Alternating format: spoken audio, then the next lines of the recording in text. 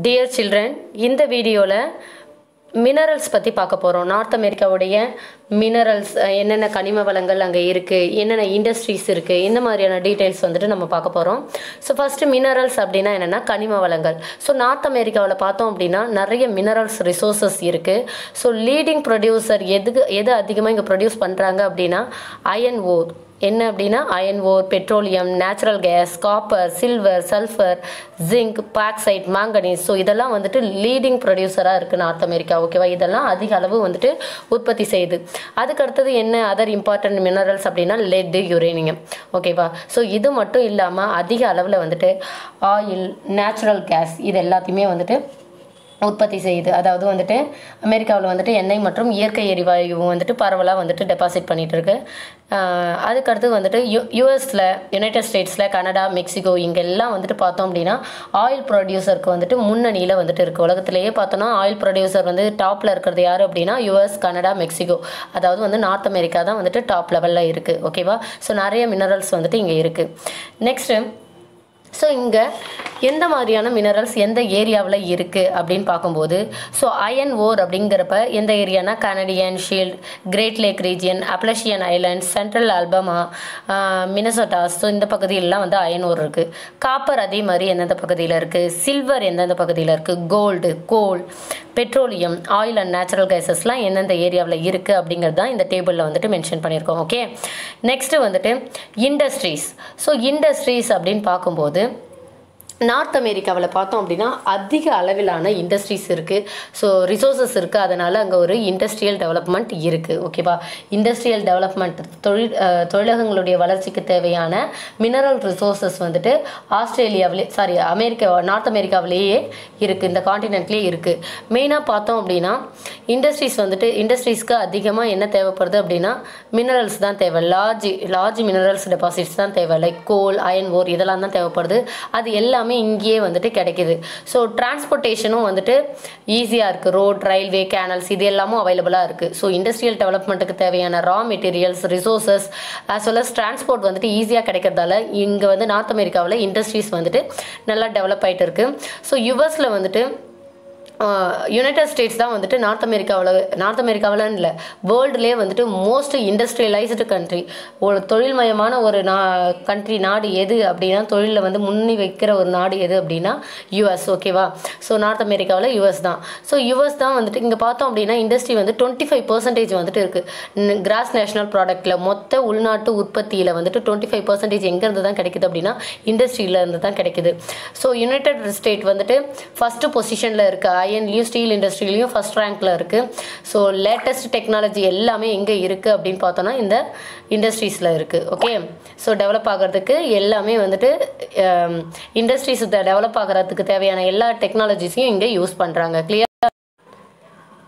Major industries in north America. North அமெரிக்காவில் என்னென்ன major industries இருக்குது அப்படின்னு பார்த்தோன்னா அயன் அண்ட் ஸ்டீல் இண்டஸ்ட்ரீஸ் இருக்குது, heavy engineering industries, would bulb and paper industries, textile industries, meet packing இண்டஸ்ட்ரீஸ்லாம் இருக்குது. ஓகேவா, இதுதான் வந்துட்டு 5 major industries in north America. So iron and Steeles industries அப்படின்னு பார்க்கும்போது வேர்ல்டுலேயே வந்துட்டு most important iron and Steeles industries centre எது அப்படின்னா நார்த் அமெரிக்கன் காண்டினென்ட் தான். ஸோ இங்கே வந்துட்டு அதிக அளவிலான அயன் ஓர், கோல் இதெல்லாம் கிடைக்கிறது. சீப் டிரான்ஸ்போர்ட்டேஷன் இருக்குது. ஸோ அயன் அண்ட் ஸ்டீல் இண்டஸ்ட்ரீஸ்க்கு தேவையான எல்லா ரா மெட்டீரியல்ஸும் டிரான்ஸ்போர்ட்டேஷனும் ஈஸியாக இருக்கிறதால இங்கே வந்துட்டு அந்த இண்டஸ்ட்ரீஸ் வந்துட்டு அதிக அளவில் இருக்குது. ஸோ இந்த industry iron and Steeles industries centre எங்கெல்லாம் இருக்குது அப்படின்னா பிட்ஸ்பர்க், சிகாகோ, பிர்மிங்கம். ஸோ இந்த பகுதியில் யூஎஸில் இந்த பகுதியிலாம் இருக்குது. அதே மாதிரி ஹாமில்டன், கனடாவில் வந்துட்டு ஹாமில்டன் பகுதியில் வந்துட்டு இந்த அயன் இண்டஸ்ட்ரீஸ் வந்திருக்கு. அயன் அண்டு ஸ்டீல் இண்டஸ்ட்ரீஸ் இருக்குது. Next heavy engineering industries. Heavy engineering industries அப்படின்னா கனரக பொறியியல் தொழிற்சாலைகள். அதாவது இந்த இண்டஸ்ட்ரிக்கு வந்துட்டு ரொம்ப ஹெவியான பல்கியான ரா மெட்டீரியல்ஸ் தேவை. கனமான அதிக ரா மெட்டீரியல்ஸ் வந்து தேவைப்படும். அதுவும் இல்லாமல் எனார்மஸ் அமௌண்ட் ஆஃப் பவர் தேவைப்படும். அதிகமான பவர் வந்துட்டு தேவைப்படும். அதுக்கடுத்து வந்துட்டு ஹியூஜ் இன்வெஸ்ட்மெண்ட், அதிக அளவு நம்ம இன்வெஸ்ட் பண்ணுறதா இருக்கும். கேபிட்டல் அமௌண்ட் அதிகமாக இருக்கும். லார்ஜ் டிரான்ஸ்போர்ட்டேஷன் காஸ்ட் இருக்கும். ஓகேவா, ஸோ போக்குவரத்து செலவும் அதிகமாக இருக்கும். ஸோ அப்படிப்பட்ட இண்டஸ்ட்ரியை தான் நம்ம ஹெவி இண்டஸ்ட்ரீஸ்னு சொல்கிறோம். ஸோ இந்த ஹெவி இண்டஸ்ட்ரீஸ் வந்துட்டு அயன் அண்ட் ஸ்டீல் இண்டஸ்ட்ரியை டிபெண்ட் பண்ணியிருக்கு. ஓகே, ஸோ இந்த ஹெவி இண்டஸ்ட்ரீஸில் பார்த்தோம் அப்படின்னா எக்ஸாம்பிள் என்ன அப்படின்னா இங்கே இருக்கக்கூடியது automobile industry, aircraft industry, ship building industries, railway வேகன் industries, form equipment industries. So புரியுதா, இந்த வேர்ட்லேயே உங்களுக்கு தெரியும். அதாவது வந்து ஆட்டோமொபைல் தொழிற்சாலை, அடுத்து வானூர்தி தொழிற்சாலை, ஓகேவா, கார் மேனுஃபேக்சரிங் இண்டஸ்ட்ரீஸ், அதுக்கப்புறம் ஷிப் பில்டிங் இண்டஸ்ட்ரீஸ், கப்பல் கட்டும் தொழிற்சாலை, ரயில்வே வேகன் இண்டஸ்ட்ரீஸ், ரயில் பெட்டிலாம் செய்யக்கூடிய தொழிற்சாலை, ஃபார்ம் எக்யூப்மெண்ட், விவசாயத்திற்கு தேவையான அந்த என்ன சொல்கிறது எக்யூப்மெண்ட்ஸ், அந்த டூல்ஸ்லாம் இருக்கு இல்லையா, அதெல்லாம் செய்யக்கூடிய தொழிற்சாலை, இதெல்லாம் வந்துட்டு இங்கே இருக்குது. ஸோ யுஎஸ்ஏ அப்படிங்கிறது வந்து largest producer of automobile. So automobile வந்து அதிக அளவு ப்ரொடியூஸ் பண்ணுற இடம் எது அப்படின்னா யுஎஸ்ஏ. ஸோ இதுக்கான இம்பார்ட்டன்ட் சென்டர் எங்கெல்லாம் இருக்குது அப்படின்னா Detroit, Chicago, buffalo, இண்டியனாபோலிஸ், Los Angeles, Saint Louis, பிலாடெல்ஃபியா, New York, பல்டிமோர், Atlanta இன் யூஎஸ்ஏ. இதெல்லாம் வந்துட்டு யூஎஸ்ஏல இருக்கக்கூடியது சென்டர்ஸ். நெக்ஸ்ட்டு வின்சார் அப்படிங்கிறது வந்துட்டு கனடாவில் இருக்கக்கூடிய சென்டர். நெக்ஸ்ட்டு வந்துட்டு would bulb and paper industry. So வேர்ல்டுடைய 50% வந்துட்டு would bulb and news print, ஓகேவா, நியூஸ் பேப்பர் பிரிண்ட் பண்ணுறது வந்துட்டு எங்கே அப்படின்னா நார்த் அமெரிக்காவில் தான். ஸோ கனடாவில் தான் வந்து அதிக அளவு வந்துட்டு என்னென்னா பேப்பர் வந்துட்டு ப்ரொடியூஸ் பண்ணுறாங்க, எக்ஸ்போர்ட் பண்ணுறாங்க. ஸோ பேப்பர் இண்டஸ்ட்ரீஸுங்கிறது வந்து மெயினாக வந்து எந்த இடத்துல இருக்குது அப்படின்னா கனடா அண்டு ஒன்டாரியோ அப்படிங்கிற பிளேஸில் வந்துட்டு இருக்குது. Next textile industry. Textile industry அப்படின்னா ஆடை உற்பத்தி தொழிற்சாலை. ஸோ இந்த இண்டஸ்ட்ரியில் தான் வந்து எல்லா ஆடைகளும் வந்துட்டு உற்பத்தி செய்கிறாங்க. அதாவது காட்டன், உல்லன், சிந்தட்டிக். காட்டன்னா என்ன, பருத்தி ஆடை, உள்ளன்னா கம்பளி ஆடை, சிந்தட்டிக் அப்படின்னா அந்த செயற்கை இழையால் செய்யப்பட்ட ஆடை. ஸோ இந்த மாதிரியான எல்லா ட்ரெஸ்ஸஸும் வந்துட்டு எங்கே கிரியேட் பண்ணுறாங்கன்னா டெக்ஸ்டைல் இண்டஸ்ட்ரியில் தான். ஸோ யுஎஸில் பார்த்தோம் அப்படின்னா வந்துட்டு largest producer of cotton industry, cotton textile அப்படின்னு சொல்லலாம். ஸோ அதிக அளவில் வந்துட்டு காட்டன் உற்பத்தி பண்ணுற காட்டன் டெக்ஸ்டைல் வந்து எங்கே தான் இருக்குது அப்படின்னா யூஎஸில் தான். ஸோ இந்த இண்டஸ்ட்ரி வந்து எங்கெல்லாம் லொக்கேட் ஆகிருக்கு அப்படின்னு பார்க்கும்போது Texas, California, Arizona, Mississippi, அர்கான்சாஸ், Louisiana இந்த பிளேஸ்லலாம் வந்துட்டு இருக்குது. டொரண்டோ, கார்ன்வெல் அண்ட் கிங்ஸ்டன் இதெல்லாம் வந்துட்டு கனடாவில் இருக்கக்கூடிய சென்டர்ஸ். மோர் ஓவர் இதுக்கு என்ன தேவை அப்படின்னா ஸ்பின்னிங்க்கும் சரி, வீவிங்க்கும் சரி, ஓகேவா, அதாவது நெசவுக்கும் நூற்புக்கும் வந்துட்டு என்ன தேவை அப்படின்னா நெசவு நூற்பு வேலைக்கு வந்துட்டு கூல் அண்டு வெட்டு கிளைமேட் வந்துட்டு தேவை. ஸோ அப்போ தான் வந்துட்டு அந்த நூல் இருக்கு இல்லையா, அந்த நூல் வந்துட்டு பிரேக் ஆகாது.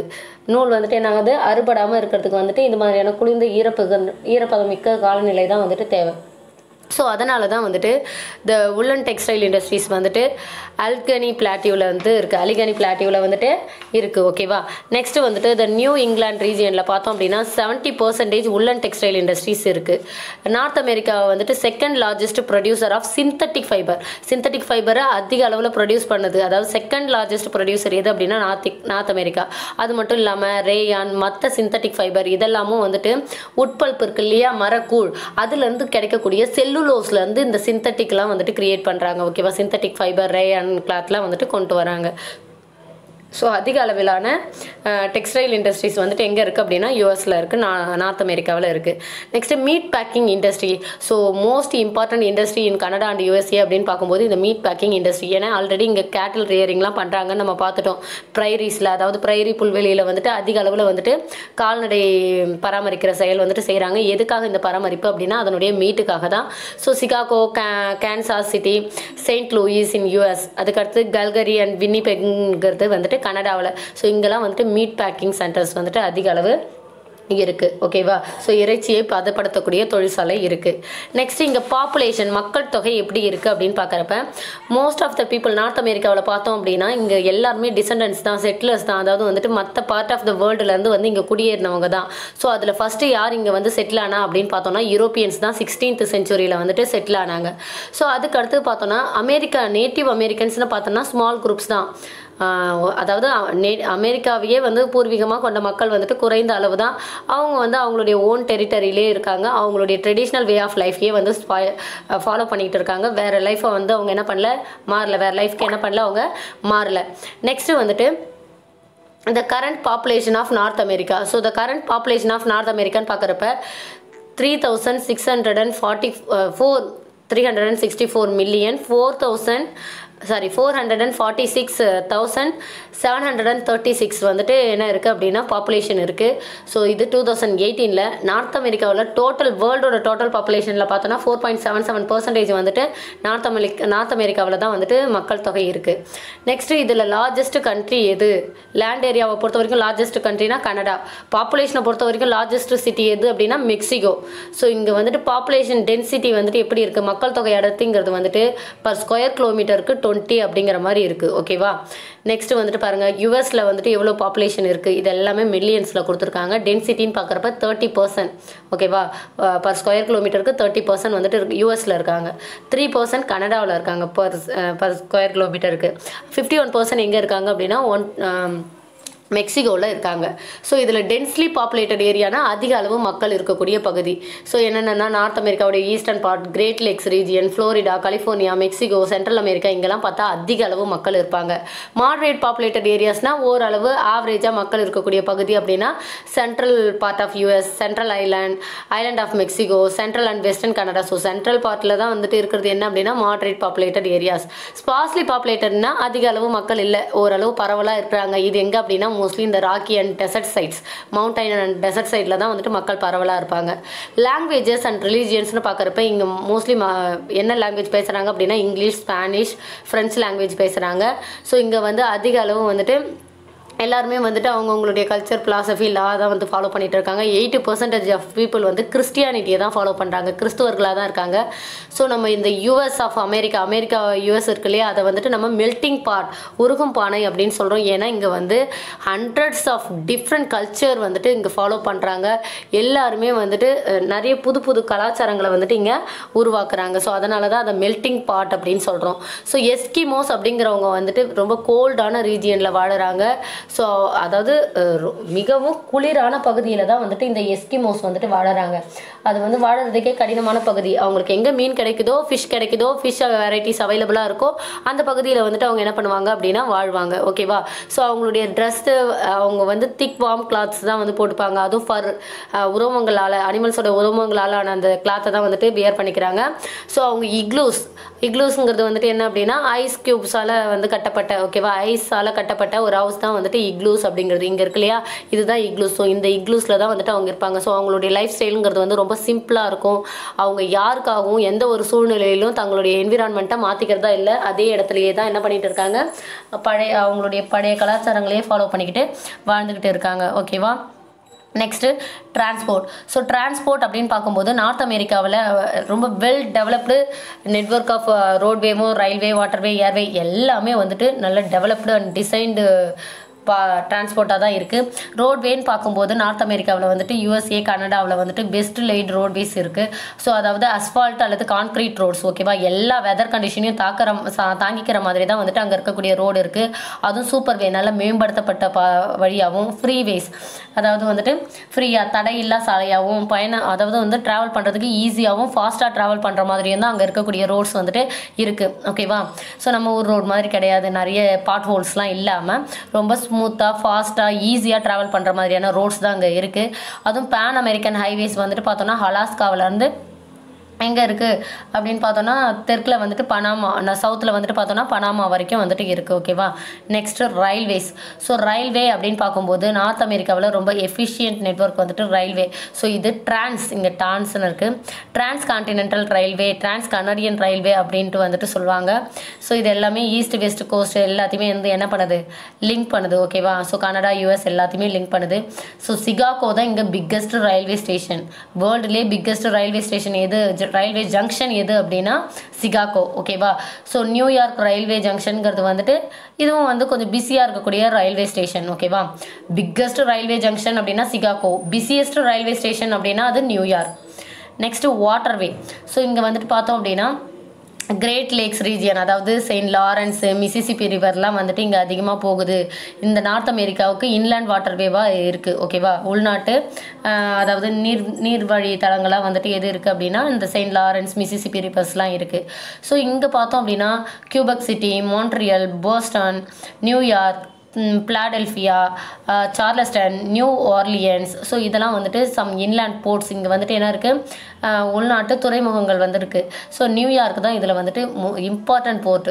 நெக்ஸ்ட் அதுக்கடுத்தது வான்கோவர், சான் ஃப்ரான்சிஸ்கோலாம் பார்த்தோம்னா நார்த் அமெரிக்காவில் இருக்கக்கூடிய முக்கியமான போர்ட். ஸோ இந்த பனாமா கேனல் அப்படிங்கிறது வந்துட்டு 1914 வந்துட்டு இஸ்துமஸ் ஆஃப் பனாமா, அதாவது நம்ம ஏற்கனவே சொல்லியிருக்கோம், டூ லேண்ட் மாஸை வந்து கனெக்ட் பண்ணக்கூடிய ஒரு ஸ்மால் நேரோ பீஸ் ஆஃப் லேண்டை தான் நம்ம இஸ்துமஸ் அப்படின்னு சொல்லுவோம். ஓகேவா? ஸோ இஸ்துமஸ் ஆஃப் பனாமா அப்படிங்கிறது நார்த் அமெரிக்காவையும் சவுத் அமெரிக்காவையும் கனெக்ட் பண்ணுற இடத்துல இருக்கக்கூடிய ஒரு small piece of land. So அந்த லேண்டை தான் நம்ம இஸ்துமஸ் ஆஃப் பனாமா அப்படின்னு சொல்கிறோம். ஸோ அதுக்கிட்ட இருக்கக்கூடிய கேனலை தான் நம்ம பனாமா கேனல் அப்படின்னு சொல்கிறோம். ஸோ 80 கிலோமீட்டர்ஸ் லாங்ஸ் இருக்கும். ஸோ அட்லாண்டிக் அண்ட் பசிபிக் ஓஷனோட வந்துட்டு இது கனெக்ட் ஆகுது. ஓகே, ஸோ இதுதான் வந்துட்டு பனாமா கேனல் அப்படிங்கிறது. Okay, Europe and west coast of north and south America இதுக்கு இடையில் வந்துட்டு இருக்குது. நெக்ஸ்ட் ஏர்வே அப்படின்னு பார்க்கும்போது இங்கே வந்து ஏர்வே டிரான்ஸ்போர்ட் எல்லா டிரான்ஸ்போர்ட்டுமே இங்கே எஃபெக்டிவாக இருக்குது. All cities and industrial centres எல்லாமே வந்துட்டு எல்லா இண்டஸ்ட்ரீஸ்க்குமே வந்து எது சூட்டபுளாக இருக்குது அப்படின்னா ஏர்வேஸ் சூட்டபுளாக வந்துட்டு இருக்குது.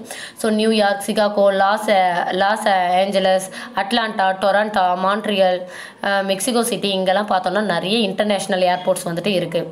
Next trade. ஸோ இங்கே ட்ரேட் அப்படிங்கிறது வர்த்தகம், வாணிபம். ஸோ நார்த் அமெரிக்காவில் பார்த்தோம் அப்படின்னா அக்ரிகல்ச்சர், இண்டஸ்ட்ரியல் ப்ராடக்ட் இது ரெண்டு தான் அதிகமாக இருக்குது.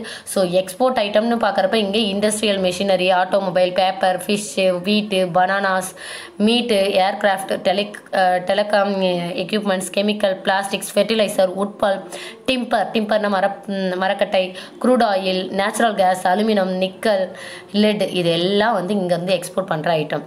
ஸோ எந்தெந்த ஐட்டம்லாம் இங்கே இம்போர்ட் பண்ணுறாங்க, இறக்குமதி செய்கிறாங்க அப்படின்னா coffee, cocoa, sugar, textiles, iron ore, electronic goods இதெல்லாம் வந்துட்டு இந்த கண்ட்ரியில் வந்துட்டு இம்போர்ட் பண்ணுறாங்க. ஸோ இந்த எக்ஸ்போர்ட்டுக்கும் சரி இம்போர்ட்டுக்கும் சரி இவங்களோட ட்ரேடிங் பார்ட்னர்ஸாக யாரெல்லாம் இருக்காங்கன்னா Europe, Japan, China, India. So யூஎஸோடைய north அமெரிக்காவுடைய ட்ரேடிங் பார்ட்னர்ஸ் யார் யார் அப்படின்னா Europe, Japan, China and India. Okay, so இதுலேருந்து வந்துட்டு நார்த் அமெரிக்கா அப்படிங்கிறது வந்துட்டு எந்த அளவுக்கு வந்துட்டு டெவலப்டு கண்ட்ரியாக இருக்குது அப்படிங்கிறது நமக்கு நல்லாவே தெரியுது. ஸோ மிக வளர்ச்சி அடைந்த நாடாக இருக்கிறது தான் வந்துட்டு எது அப்படின்னா யூஎஸ் அப்படிங்கிறது. ஓகே, ஸோ எல்லா இண்டஸ்ட்ரீஸும் அக்ரிகல்ச்சருக்கும் அங்கே வந்து இம்பார்ட்டன்ஸ் கொடுத்துருக்காங்க. ஸோ எல்லா வித இண்டஸ்ட்ரீஸையும் டெவலப் பண்ணக்கூடிய டெக்னாலஜிஸ் வந்துட்டு அங்கே இருக்குது. கிளியர்? Any doubt? தேங்க்யூ.